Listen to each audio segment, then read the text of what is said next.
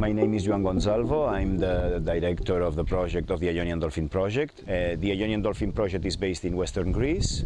We are studying primarily two dolphin species, the bottlenose dolphins and the common dolphins. We have two study areas, the Gulf of Ambracia and the Inner Ionian Sea Archipelago, which are areas that are very close to each other, but they are very different in terms of impact of human activities and the issues regarding conservation of cetaceans. Because in the Gulf we have the highest density of bottlenose dolphins in the Mediterranean, at least reported by now.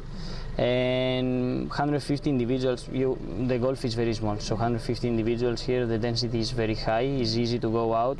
We guarantee that we see dolphins, if not every day, we guarantee at least 3 or 4 days per week. Yes, experience. So volunteers are coming here, they are participating with us, they're coming with us out at the boat. They help us with the research in the boat, they record the behavior of the dolphins, and then in the afternoon, when we are back, they work with the photos, so they do photo ID, they learn about the research, and they work on the research. So as volunteers, we took part in photo identification, we took information on behavior of the dolphins, we took information on the dive time, how long they dive for, and so on. And all of this data is recorded as part of a long-term conservation effort. And then the last 2 days, we went to the Inner Ionian Sea, where they have the second location of the research project.